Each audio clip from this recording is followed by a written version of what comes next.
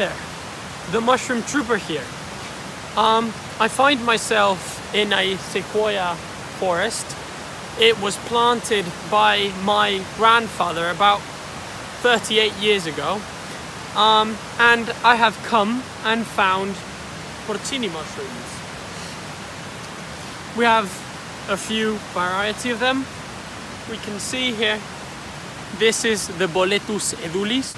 So how do we recognize these mushrooms? We start with the foot. We can see all the fibers coming down. Also the color. The color is very, very typical of this variety. Then we can see the sponge. The sponge is a yellowish color. Then it finishes in these small holes that they will release all the spores on the ground, and that will continue the colony that it has produced. Then we can see the sponge creates a ring around the foot. It does not go all the way. We have to take into account the pillows, the texture and the color. The color today has been raining, so it has gotten darker than it normally is. Same with the foot, so you have to be really careful.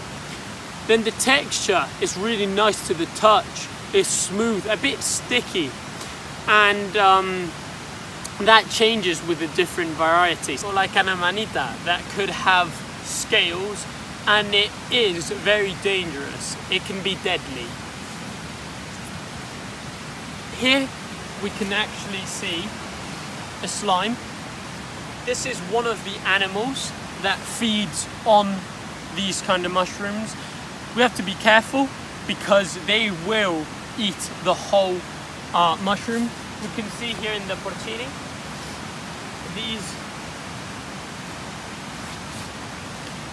these holes are made by them. They start eating all the sponge. What we're gonna do now is, as I've said in another video, these mushrooms are here because they're mycorrhized. They are growing from the roots of these beautiful trees. I haven't told you this, but these trees, they come from the west coast of the United States, from the state of California. They have evolved, if you come close, they have evolved to be protected from forest fires. They have these fibers that protect the inside, the core of the tree. If we get some of this, if you try to light this, you will not be able to. We've had a forest fire here in 2006, and we can see in some of them that they're a bit darker, that they were completely burnt. But look at them, they're perfectly fine.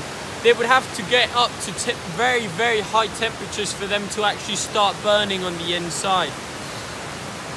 Also, in another part, we have found another variety, another species, which is the porcini, but is the Boletus erythropus.